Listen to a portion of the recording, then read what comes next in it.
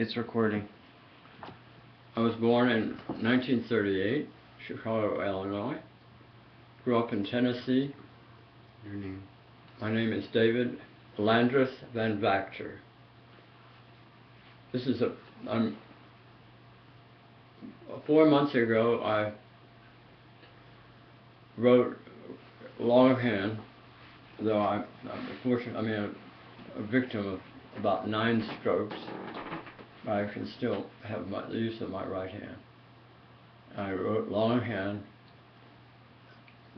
the biography of my father, who was one of the best composers in America and a symphony conductor, and played flute in the Chicago Symphony for 13 seasons.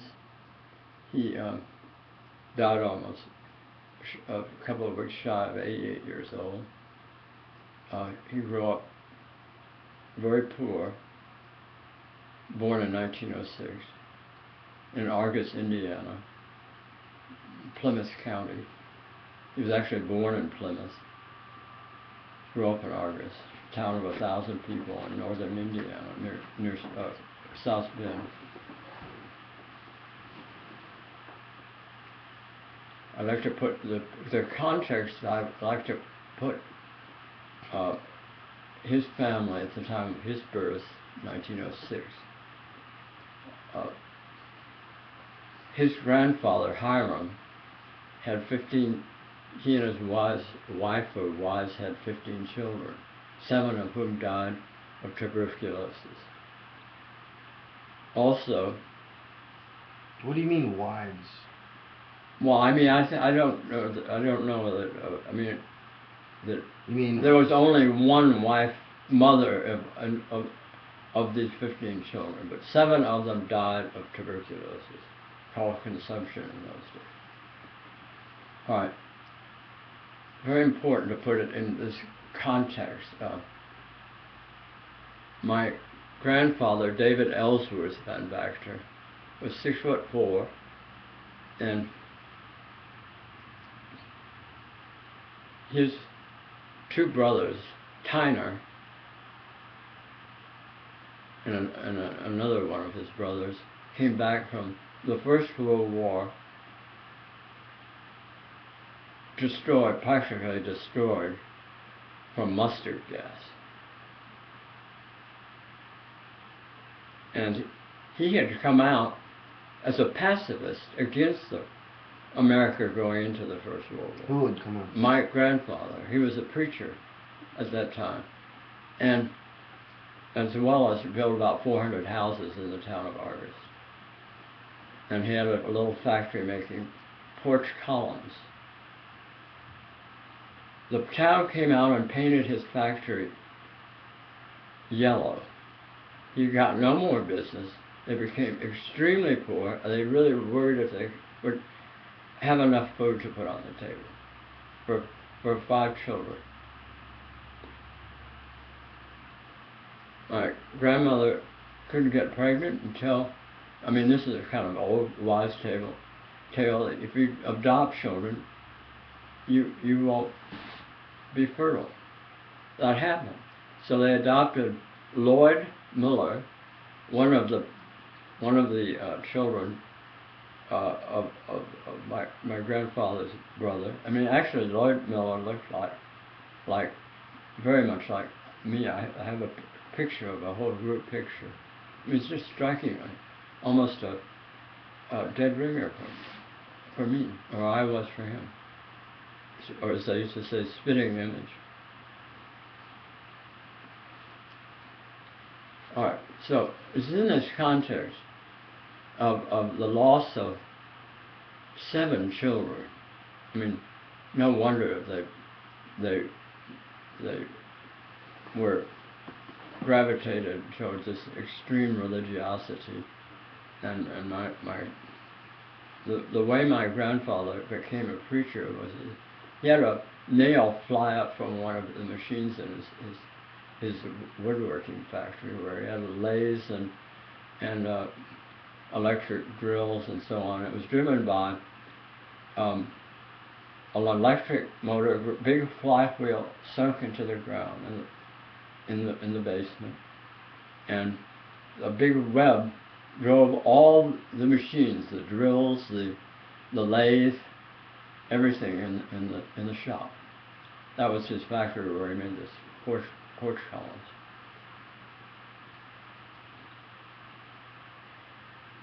So, in this extreme poverty, my father was born.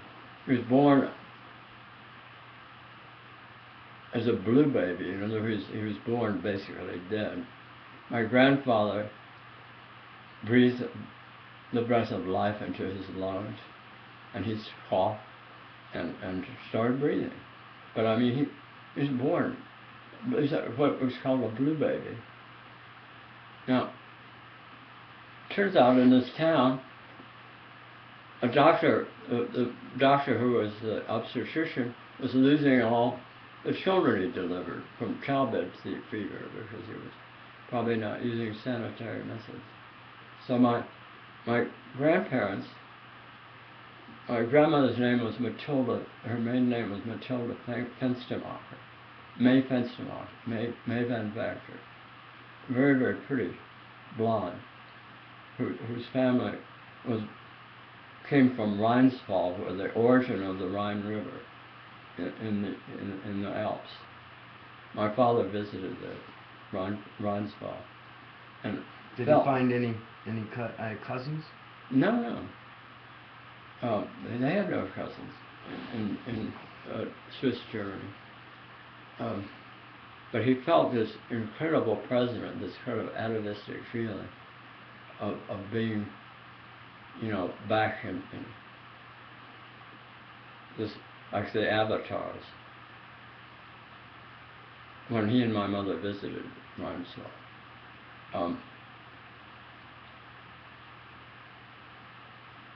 Now, my father had a very tempestuous life.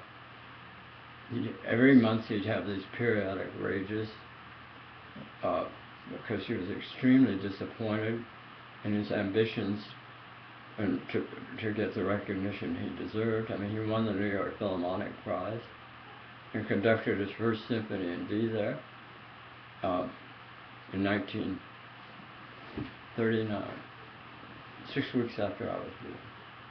My grandfather, who was a successful businessman in the railway supply business in Chicago, hired a private car and took out the whole family and all their friends to New York. Had a big celebration after my father came back from that the first performance which he conducted in New York Philharmonic.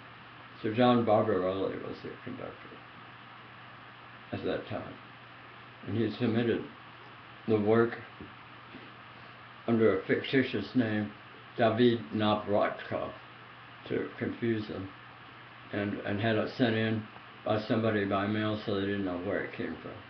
I mean, it came from Chicago, but it went to the post office and had no return address. But he won the first prize, and a friend of his won an honorable mention in that competition. That competition was no longer offered after that. A good close friend of his, Robert Sander, won honorable mention for something called a Little Symphony. And then his former composition teacher at Northwestern,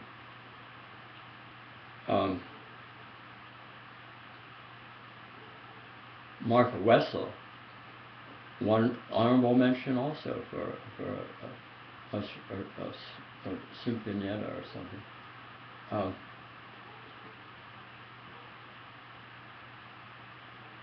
I said that my father's life was tempestuous.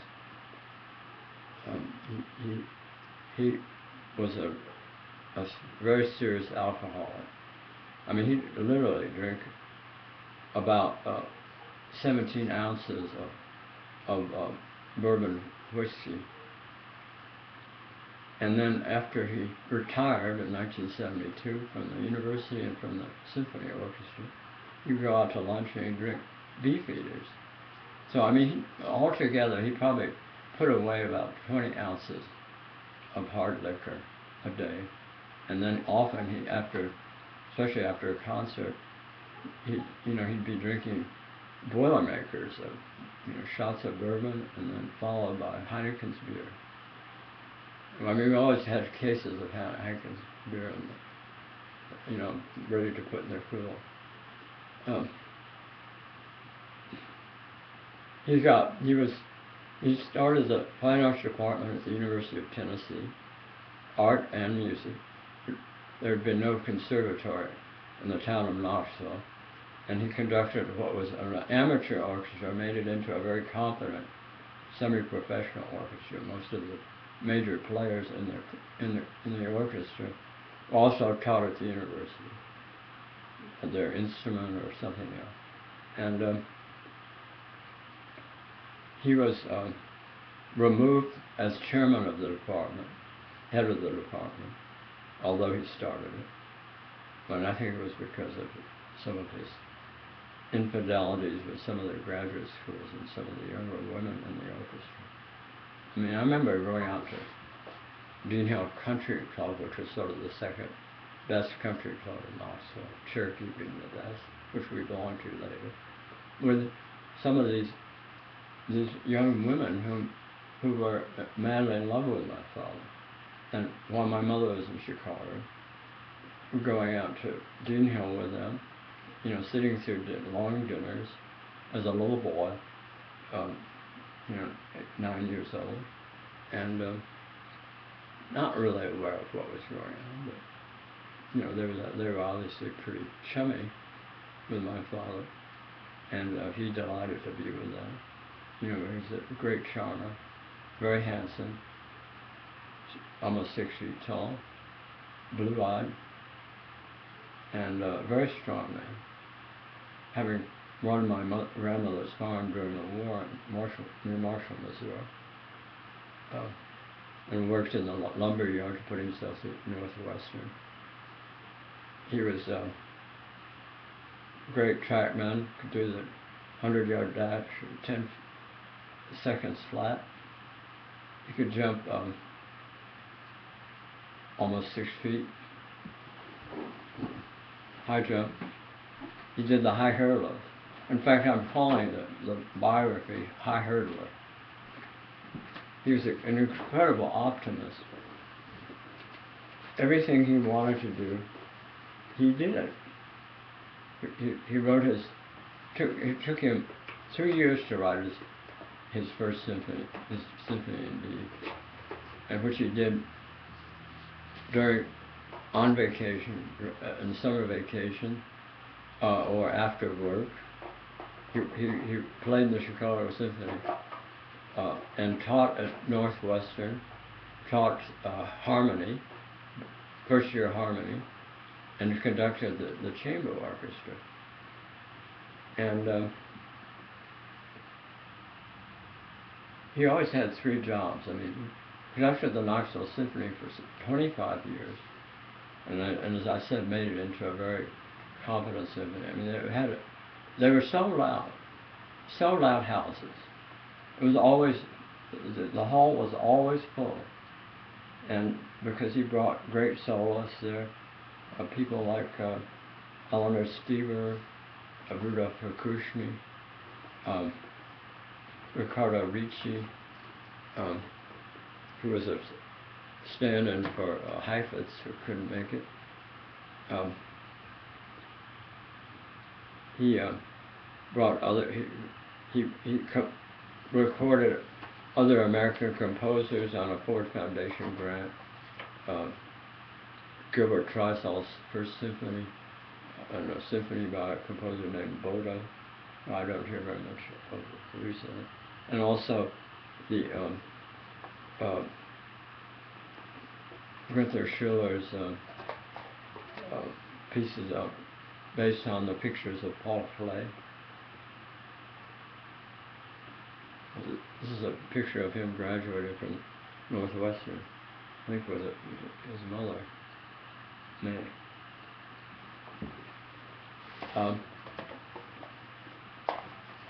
even though he was put out of his job as head of the department, and I think either because of the people's knowledge that he was having affairs with,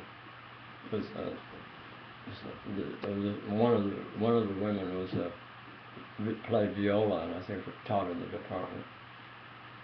That's where he's working on his last symphony. There's a picture I took of it, sitting next to the swimming pool.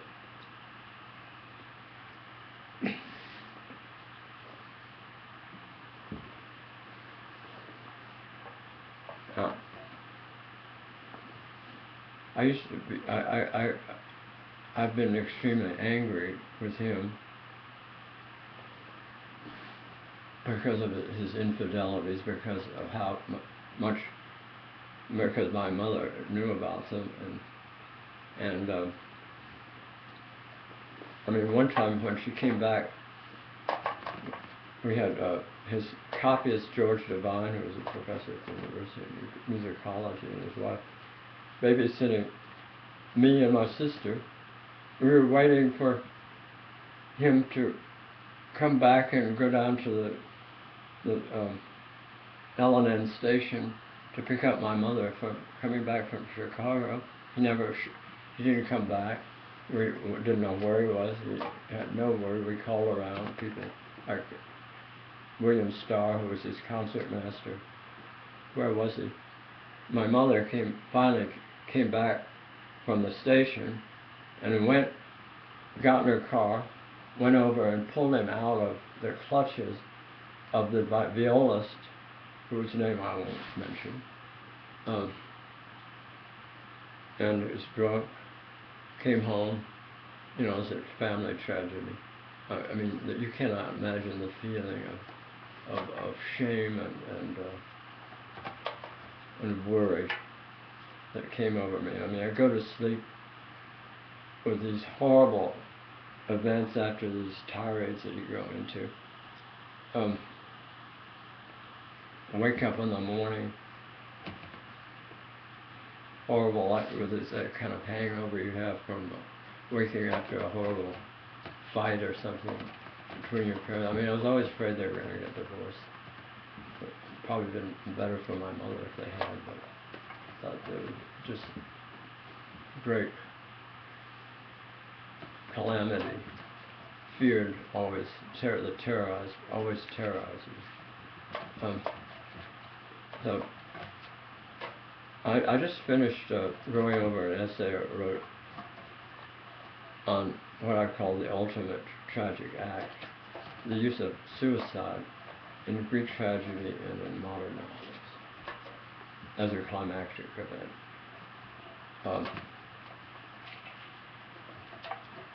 His life could have ended in tragic, and I know exactly the point. He left a restaurant with my son, his grandson, Davy, and his best friend Gregor Bauman, Calvin Bauman's son, who was an organist who later left the University of Tennessee and went to Notre Dame to teach. Gregor and Davy were in the car. He came out of the restaurant having had beer for dinner and got into his 190 SL Mercedes convertible, pulled into the traffic lane, fast lane, and was hit by a car which collapsed the front wheel, hit a right front, probably just 3 feet from where David was sitting in the passenger seat. He and Gregor and Davy could have been killed. Now this happened to a friend of mine's grandfather, N.C. Wyeth, the great illustrator who was the father of Andrew Wyeth, one of our great painters, who had a tremendous exhibit sponsored by the Bismarck Foundation in Paris a year ago. I played football, and I graduated from Lawrenceville School with Denny McCord, who played fullback. We both played fullback for Lawrenceville. Won a big game against our rival, the Hill School. Denny made a video of his family talking over the great tragedy in N.C. Wyeth's life and in their life, which was Andrew's son was in the car when N.C. Wyeth, the grandfather, took out his grandson and got stalled on tracks and was hit by a train, and Andrew's son was killed.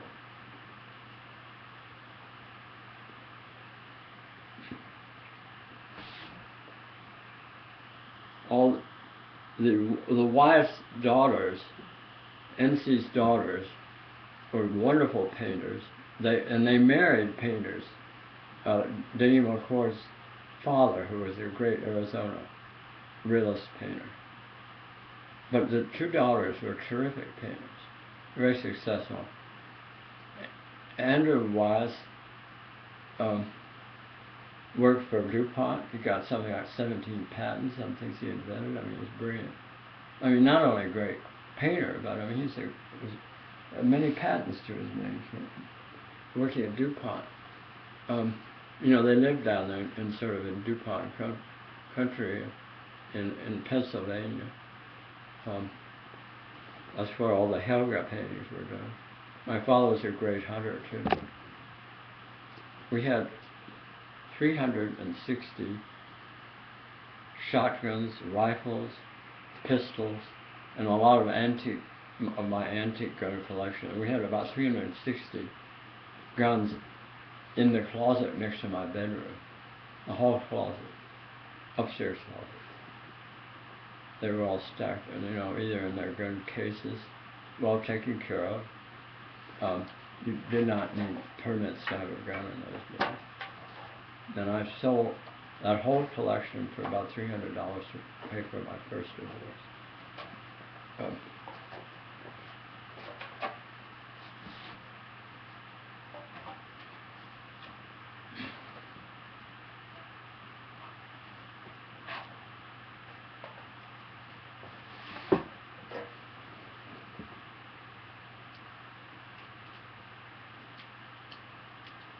There's a picture of my father in his bathroom, my sister, and myself. I love my father intensely. He was a very affectionate, demonstrative. He was a great support to me as his son, because I recovered from rheumatic fever. He take me to. I went to another school because I missed a year of schooling. First grade, went to a wonderful private school called Pembroke Country Day in Kansas City, when he was assistant conductor of the Kansas City Philharmonic, and started his own orchestra called Allied Arts Orchestra, and was teaching at the Conservatory of Music in Kansas City. And then during the summers, farming my grandmother's farm near Marshall, Missouri, 108 acres. Corn, soybeans, and 25 head of Hereford white-faced cattle, and Hampshire hogs. I had my hog, my pig was called Strawberry. She was a beautiful, beautiful pig, and many stories about the farm, but I'm just saying, with all the alcohol, my father also smoked 3 packs of cigarettes a day, and did not get cancer of the lungs, although there was a spot on the lung, but as many people know, cancer doesn't really grow after a certain age. This victim is a certain age, it won't grow in the body. that nothing really happened with that spot going on. But he lived to almost 88 and he died in Los Angeles.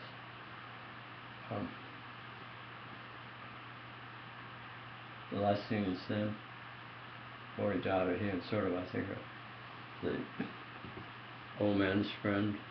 I think he had a mild pneumonia. The young man who had been there to help, last thing he said to him, "See you tomorrow, Eddie," and died about 6 o'clock at night. I was in Virginia with my family, looking at, going to look at some graves that I heard my aunt Anna Catherine Van Baxter Malloy had found in Harper's Ferry, Virginia. We'd gone to Harper's Ferry, and then we got this call that my father had died. So we were in Philadelphia the next day. Didn't get out to Charlottesville to see the family plantation house, Belmead, which is now their country club in Charlottesville. We didn't get out there because we had to go back to Boston. And then eventually I had to go to LA, be with my mother and sister. My sister was dying of pancreatic cancer at that time, and was just devastated by the loss of my father. But there's a picture of her right there, so she's with us. She's with us now.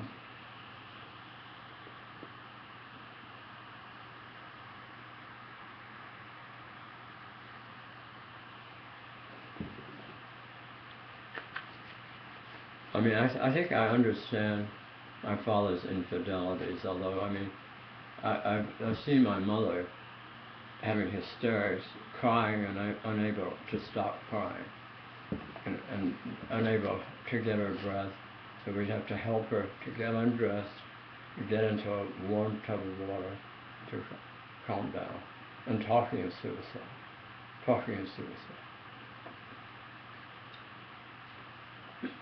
There's Rita, my sister.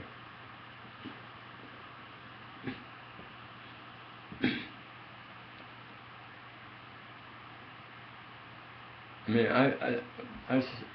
I think I understand how he could let himself be unfaithful to my mother, and to let her find out about his love affairs. I mean, one thing, William Starr, who was a devout Catholic, told me that once the man who was married to one of my father's lovers came walking into the building at the University of Tennessee where they held their Knoxville Symphony rehearsals, saying, "Where's Dave Van Baxter? He's having an affair with my wife." And Bill said, "He hasn't arrived yet." Fortunately, Daddy didn't show up and have to confront this man. But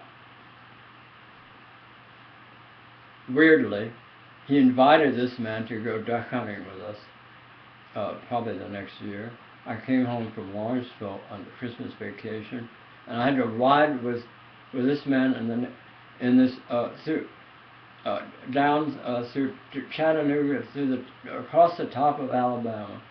You know, my father driving about 80 miles an hour to get over to Memphis and cross the river to the White River, to the swamp country where we went duck hunting. Next to me is this man who's in a rage, trembling rage, and he's going to stand next to me in the duck blind, you know, with his shotgun loaded. I brought a pistol strapped to my side, a .38 pistol, which I had loaded, and if he tried to shoot my father, I would have shot him, and of course I would have ruined my life. But I'm sitting next to this man, and what my father, I don't know what he thought he was accomplishing, but inviting Jack, who later had a love affair with my sister, I hope it got some of his anger out of it.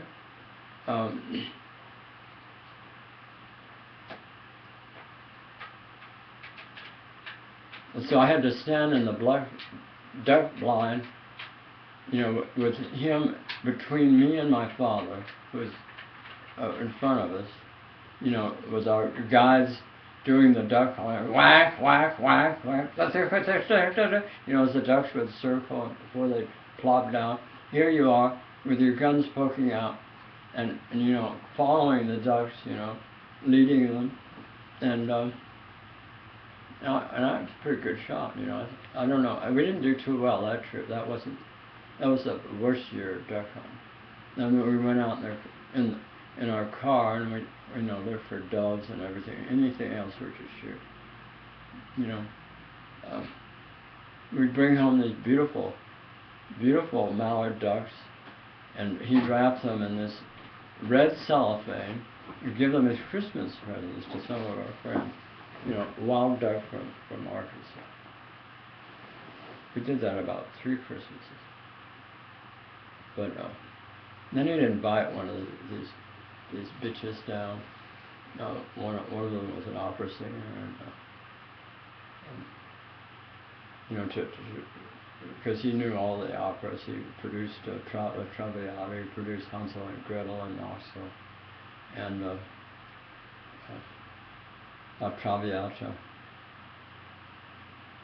He'd been at one of his jobs working his way through Northwestern was at Ravinia Park as an usher during the Chicago Opera summer season, where Mary Garden was one of the stars. So he knew all the operas from having gone, with his friend Oscar McConaughey, who later became an opera conductor in Boston with Sarah Caldwell.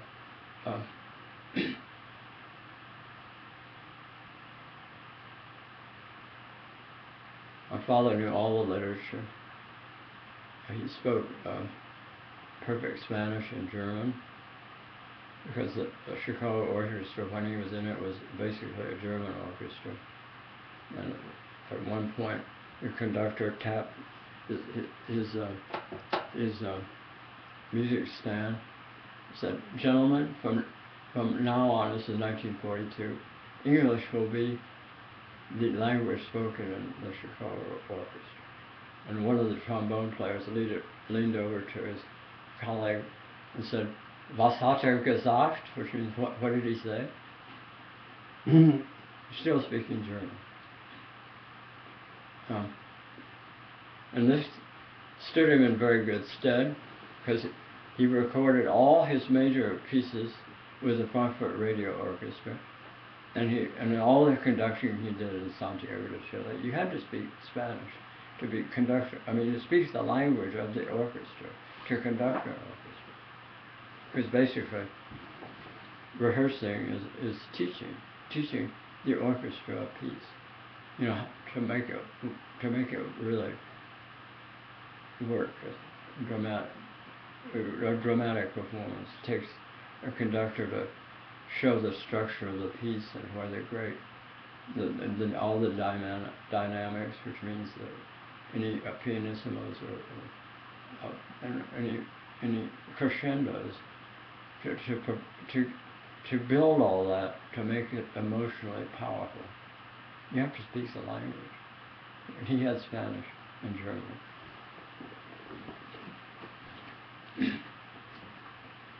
I just listened to his First Symphony today and his Third Symphony while I was reading through and correcting my essay on tragedy.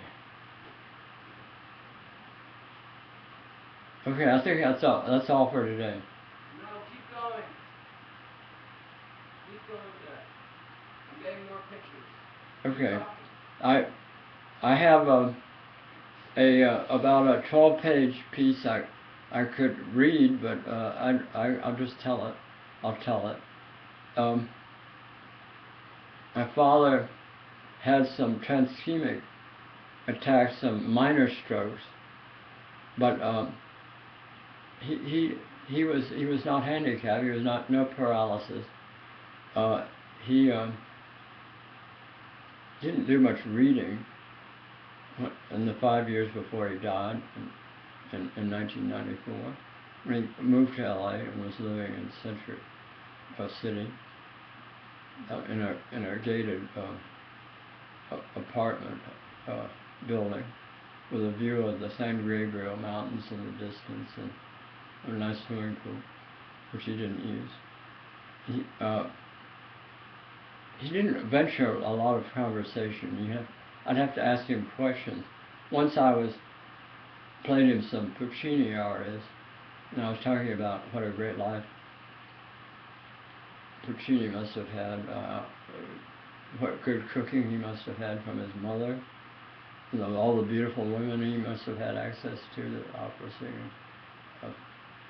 And then we started talking about Verdi, how Verdi turned to the works of Shakespeare and Othello, and he, having done La Traviata, he knew Verdi well. And then I asked him, Daddy, what do you think? What's your favorite? What do you think the best Verdi opera is? A little twinkle in his eye he said, well, kind of like a piece of ass in a way they're all good. And then when he was 87, I said, Daddy, you've been alive 87 years. What do you think of this life? Wonderful, he said, wonderful. And I said, Daddy, I know you think a lot of Argus when you're lying in bed, and so what do you think about? I said, Mama's cookie. Mama's cookie. He just had a great, we had more fun. We listened to music together. We listened to something like a Bruckner symphony. I'd hold his hand, we'd squeeze his hand, and there were great moments of crescendo and very moving moment. I said, Dad, why does that make me almost want to cry? I said, because he just modulated from E to F. He just knew everything. You'd ask him any question about music, he'd give you the answer. He could, to conduct an orchestra, you have to be able to transpose instantaneously from every key, every instrument in the orchestra. And he wrote, never needed to go to the piano. He wrote his last symphonies.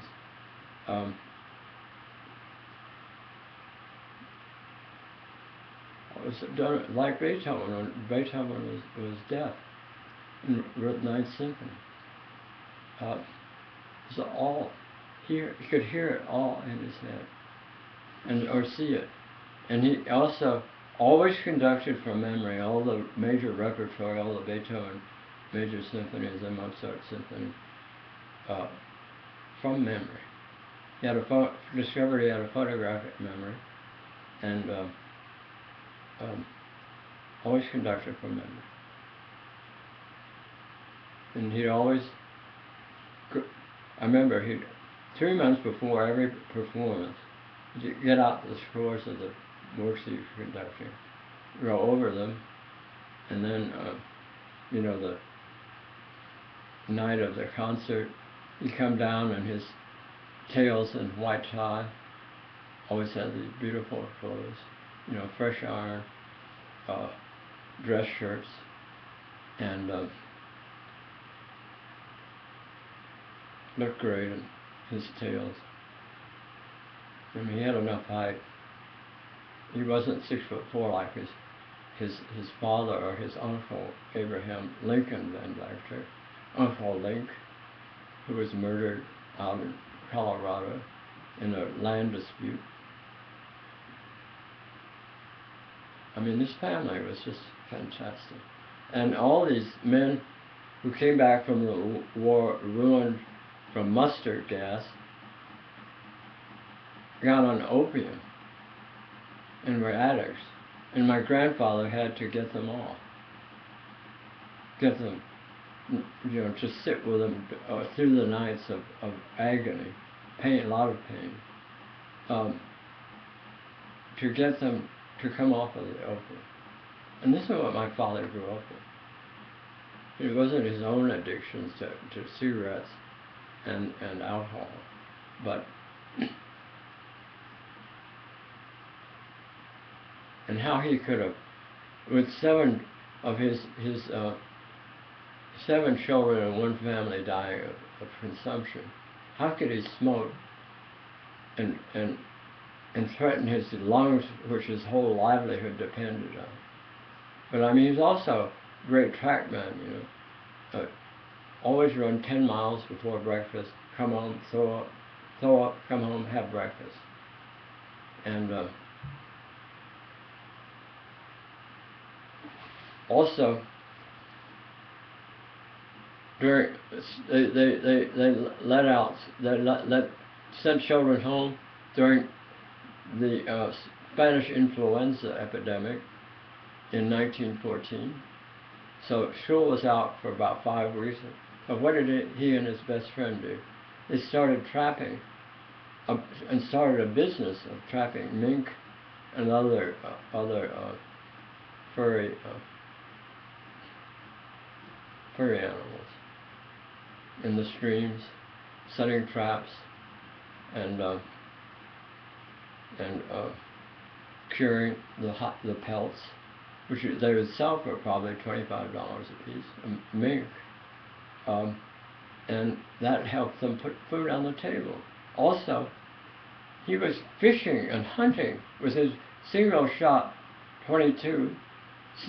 He'd go out hunting to have some birds or rabbits put on the table, and you go to the butcher, and for 5 cents he'd buy enough steak to feed the family.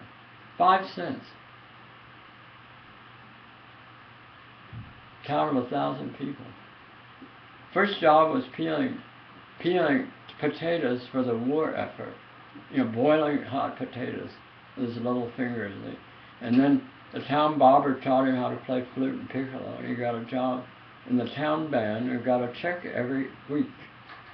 First band concert, his father had gone out to buy some lath for his factory, something he was building, and he went to the next town to get some lumber, and they were late getting home, so my father got down from the wagon their horse was pulling, and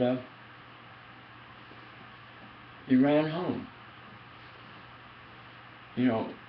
Looking at his watch, it's almost 5 when the concert was going to start. Runs home, a couple of miles home, probably downhill by this time, and runs into his bedroom, and on his dresser was his mother had laid out all his clean shirts and pants, dons all his clothes, gets his piccolo, and gets to the band just in time as they're giving the downbeat. That was his first band concert. And then he did, 8 years. He was 8 years old. And then he worked in the drugstore. And he told the story of the little girl who come by and always looking at him. He's a soda jerk. He's probably making chocolate sundaes or something. Or the ice cream sodas, when they'd have that spritzer with carbonated water and that foam up, and put cream on top and everything. And this girl kept looking at him from walking by on the sidewalk, and finally she motioned him around the back, and he met her in the back of the drugstore, and apparently she pulled up her dress and he got laid. He said she had freckles all over her body.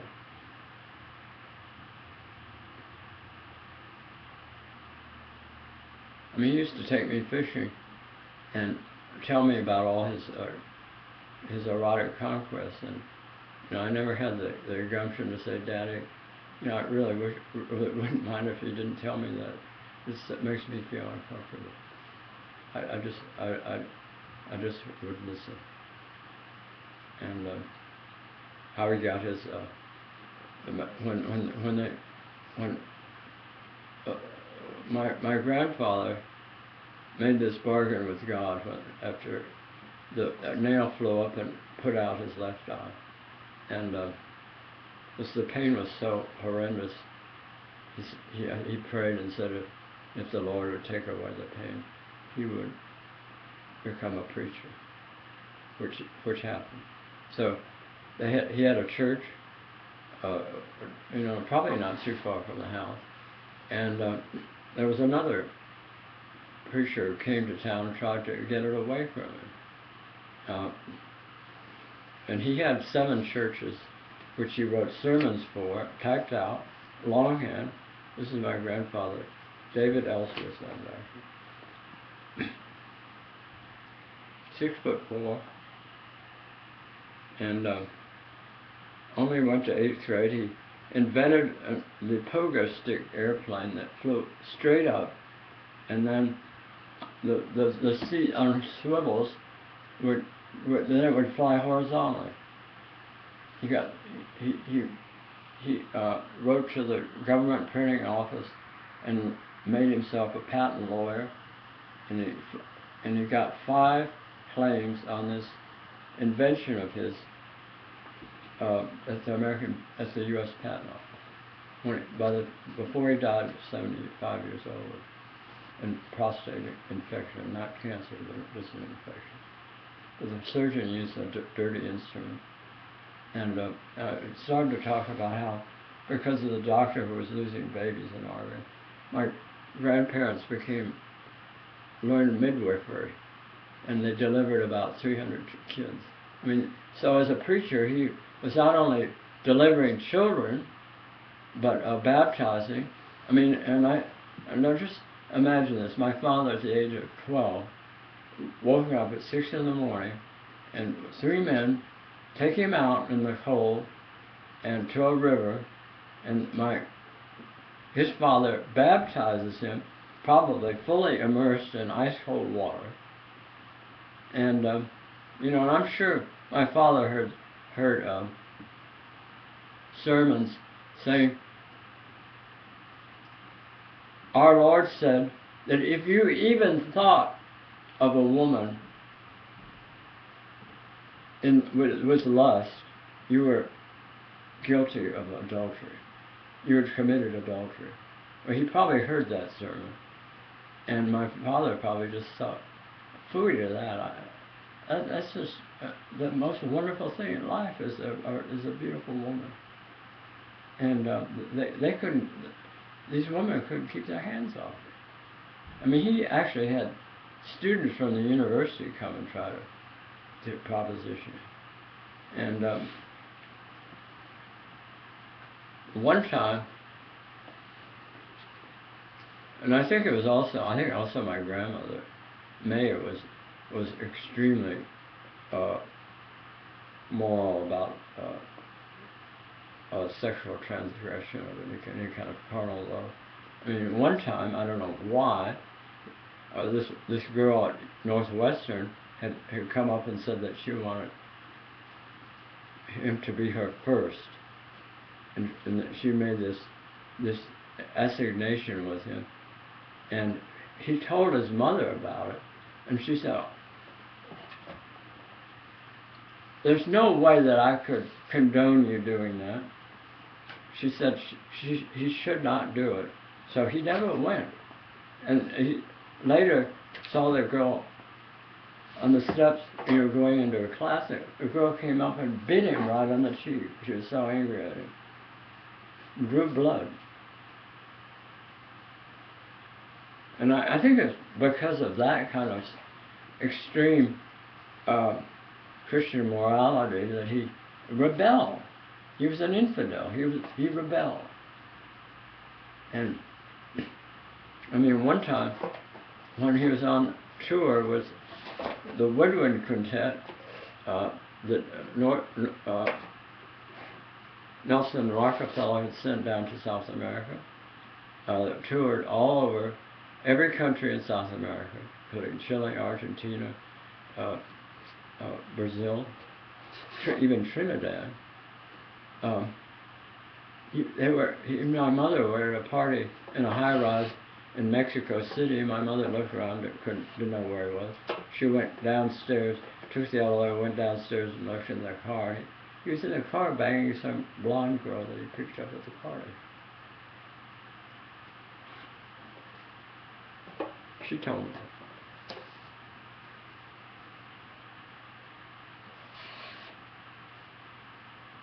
But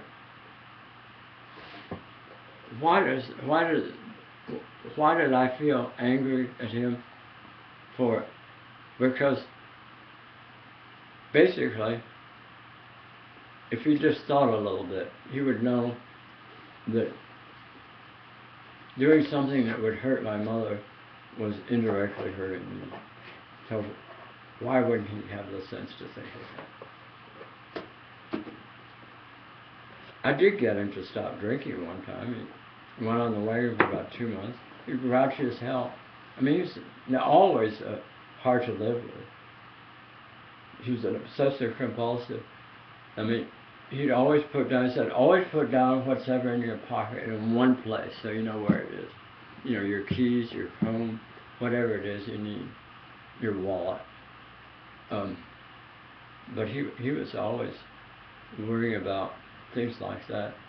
And he was always up at about 5:30 in the morning, no matter how much he drank. I mean, he had a great metabolism. Burn it up. Get up feeling great, never had a hangover, no matter how much he drank. Get up, go down, make orange juice for him and my mother, and have a cup of tea. Stop drinking coffee because it made it too nervous. Always drank Earl Grey tea, which he'd make in a pot with a little ceramic strainer, and look out at the beautiful river. We lived on the Tennessee River, look across at the hills and the University Pond, you know, often in springtime with all the peach trees in bloom. And we lived in a gorgeous place. And he was a great carpenter. He made shells for all his flute music, all his scores. I mean, he had all the scores of all the major symphonies, and the little Schirmer's pocket scores, and a lot of flute music, which was given to my stepdaughter Jessica. And he made shells, big shells. He learned carpentry from his father. I mean, sometimes they'd have trouble with the gas motor that drove the flywheel and all the bands that drove all the machines, the drills and the lathe and all the and so his father would come out and ask him to. My father would come out and keep him company. My father's job was cleaning the chicken house every Saturday, which he hated. Stunk to high heaven. And his father made him a little cannon. About how old was he? I mean, what's the date? Probably about 1909, when he was about 9 years old or something. No, he was born 1906. 1906. How could he be that old at 1909? Well, I knew let's say he'd be 3 years old. 3 years old. He was already doing chores at 3? Yeah, I mean, and his father made him a little cannon, and the ramrod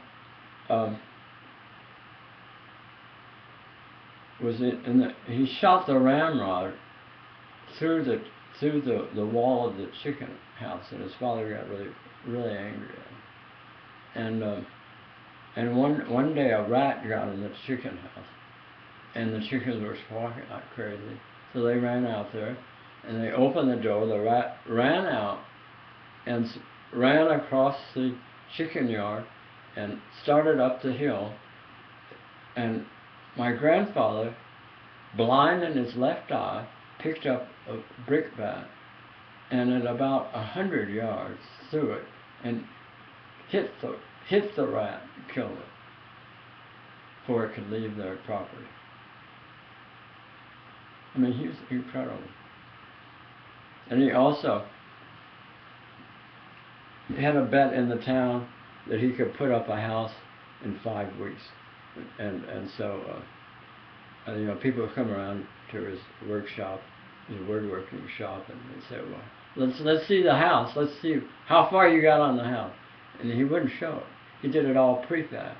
And right to the day, he took all the pieces of the house out and put it together, put it in the roof beam, and won the bet.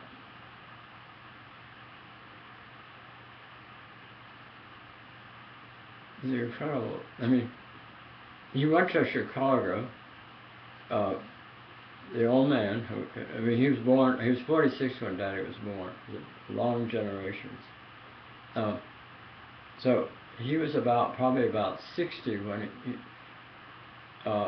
they decided they better get out of town. They better move to Chicago. Eddie had gone to Northwestern. The reason the kids could go there is there was a ministerial dispensation that they get tuition, I think, off. They didn't have to pay tuition. They weren't boarding. So they went with the 3 daughters,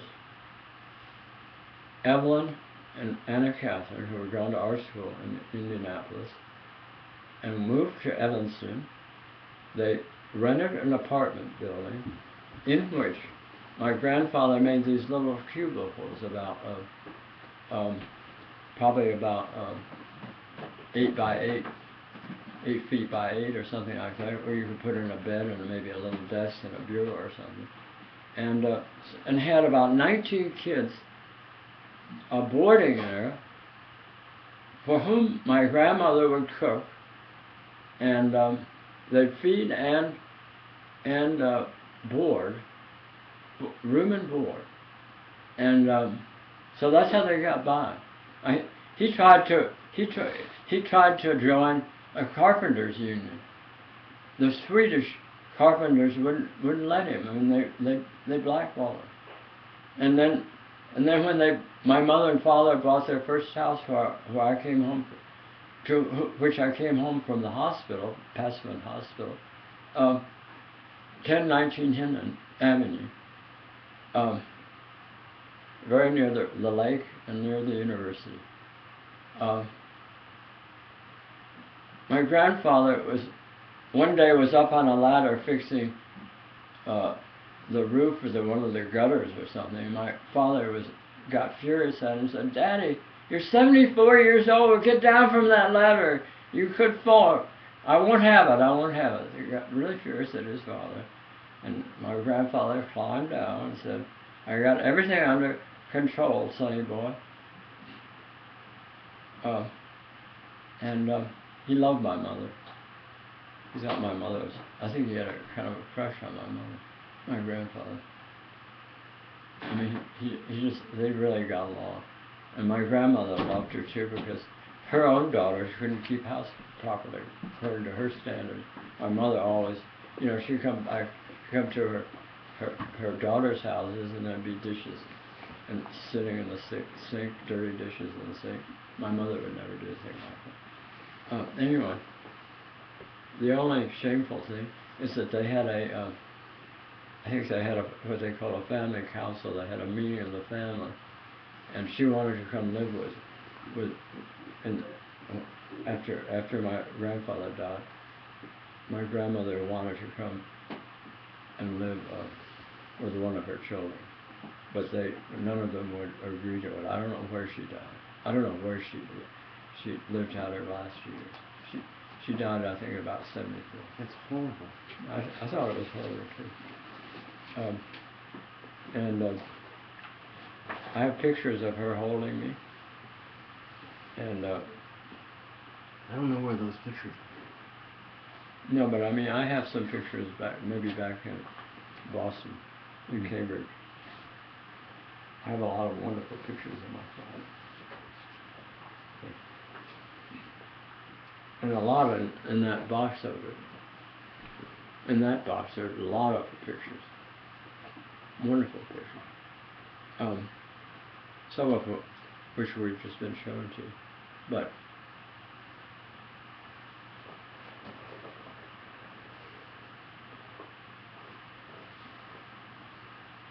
my father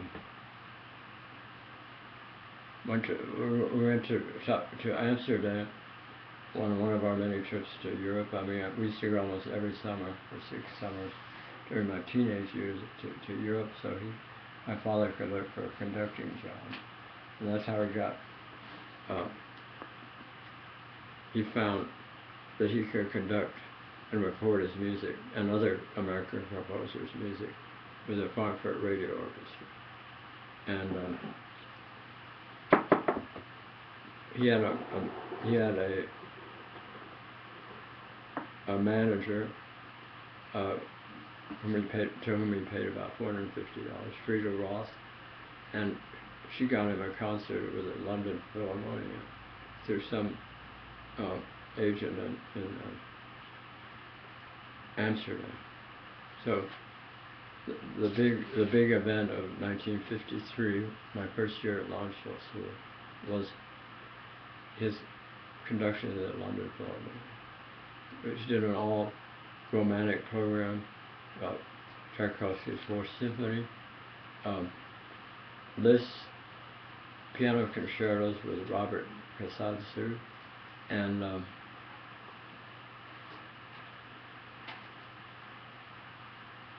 the Chausson Symphony, which probably nobody in London has heard, which has a big organ part. It's a wonderful symphony. I didn't go. My father and I used to tussle a lot, and we were wrestling, and I was actually a wrestler at that point. I broke his rib. I sort of put my elbow through one rib and broke it, and he was scared to death it was going to hurt him. But it healed up before the concert. It didn't give me any trouble. But I think his big mistake is that he should use that engagement with the London Philharmonic, which may have been the best orchestra in the world at that time. I mean, it was surely as good as the Philadelphia or the Boston Symphony, to conduct his first symphony with that orchestra, because if he had, he might have been known all over Europe because of that. He got good reviews for his concert, but he never again was asked to conduct that orchestra. Should have conducted his own symphony,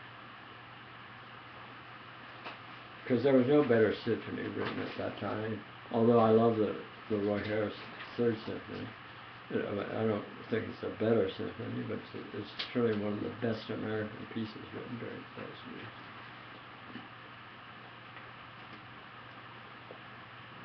I think I've pretty well said what I wanted to say.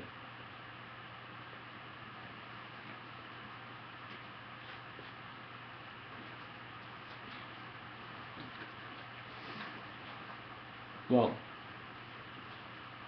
regarding his infidelities,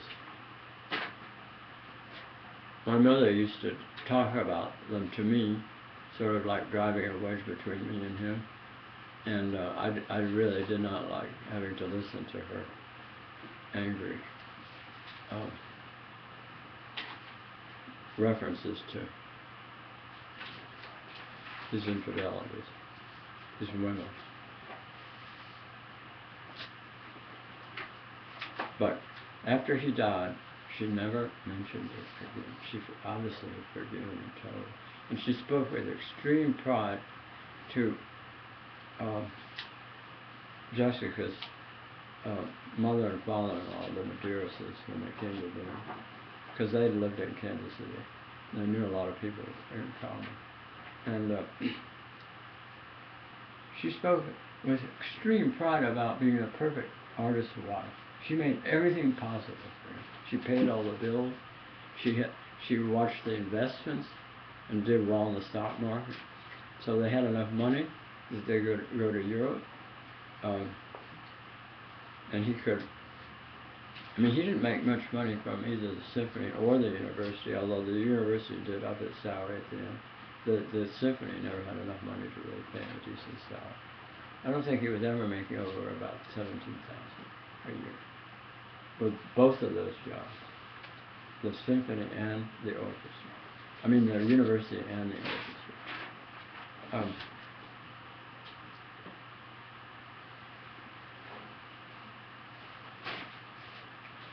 And one of the best things I ever did, I was out in L.A. and I saw a record that Everest Records produced, and I looked on it and I saw the address. It was they were in on Wilshire in Westwood.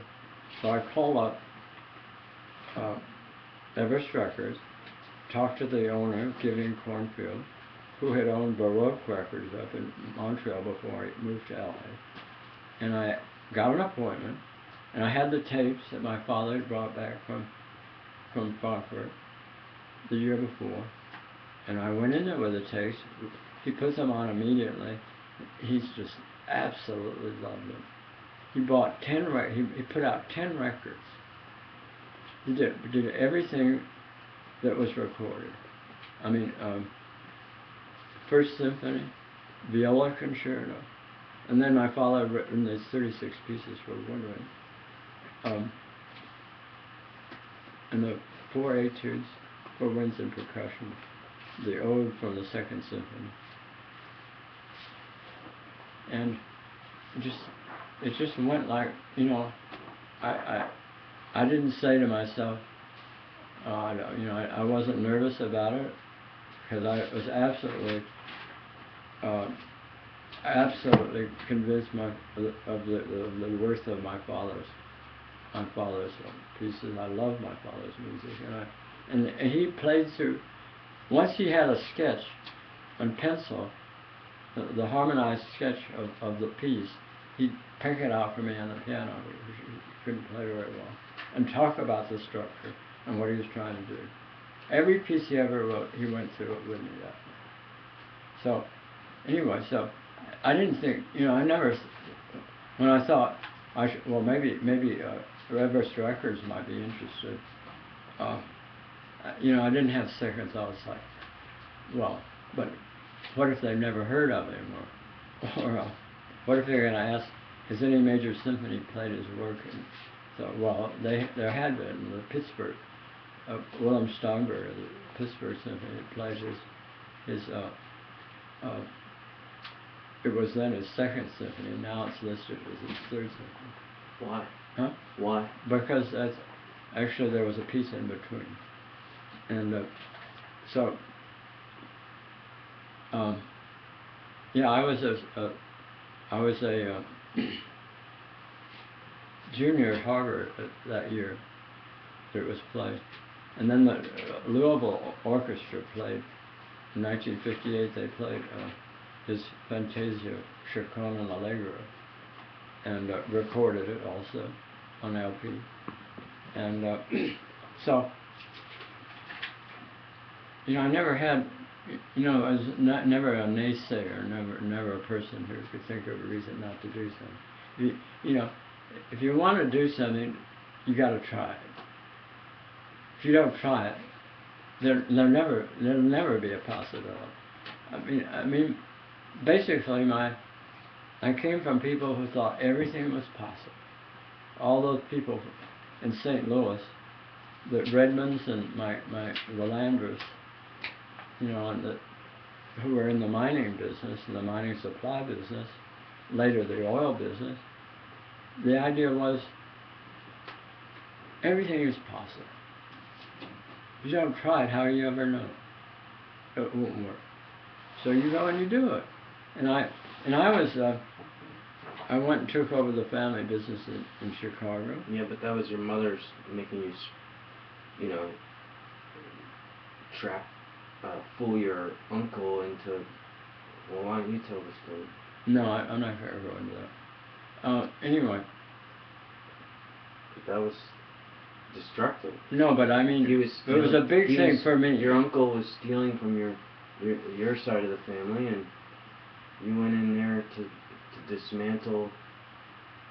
But he had left the business. There was no family member on at present on the premises. I was the only family member. I went and took over that business, and I got it in great shape, with new products. And we had a lease, which we were responsible to pay rent on. And somebody came in and paid us $35,000, took over the lease, took over some of the inventory, and it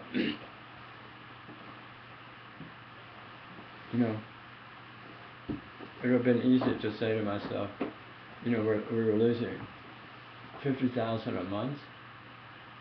We were losing like $250,000 a year, and because we weren't getting any orders.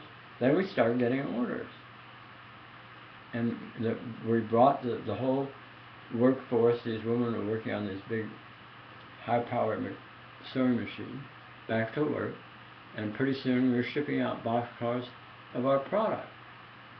Spring packing out to Santa Fe, Burlington, Railroad, Great Northern, all that. And I'd go call on purchasing agents that just walk up Michigan Avenue, where we had our offices across from the Art Institute, in Grant Park, and walk up Michigan Avenue, go into a building, look in the directory, go up in the elevator, and knock on the door. Call on every major company in the world that had their offices in Chicago.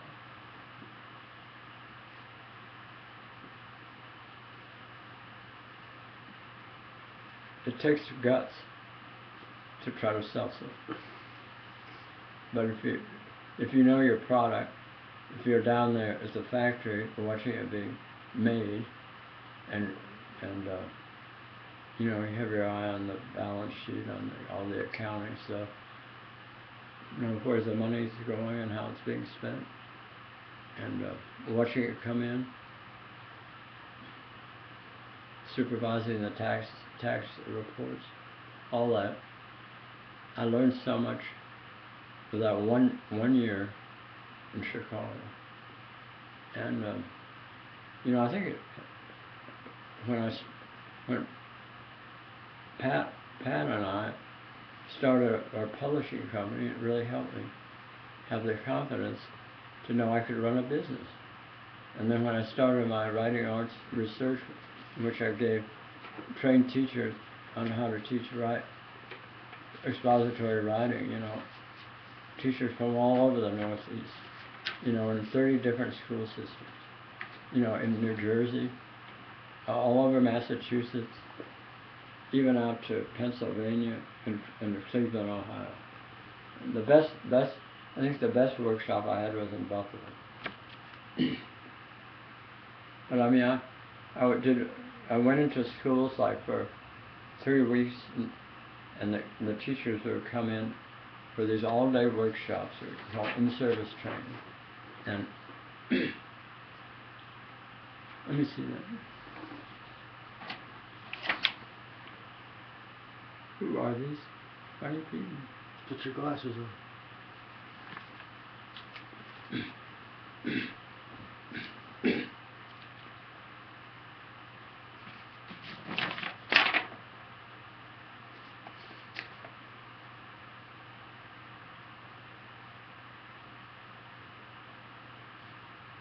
I don't recognize.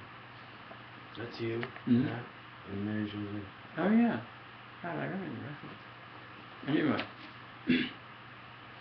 I guess that's enough for now. It's a good start. I'll just end with one thing. One winter in northern Indiana, in August, it snowed, and all the fields were iced over. What was the date? Probably about 1916 or something. 16. So this is a story your dad told you. Yeah, and so they put on skates, and they could skate across the fields. It was covered with ice. Skate across the field, with their little primitive ice skates. And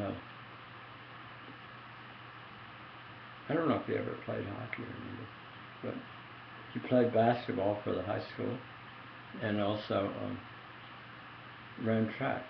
He ran track at Northwestern. Used to do the high hurdles and high jump, long jump. He did the 100-yard dash and 10 flat. I mean, one of my friends, Ty Porter, used to do it in 9.6. I mean, that was before. I mean, people like Paul Lewis would probably do it in about even faster than that.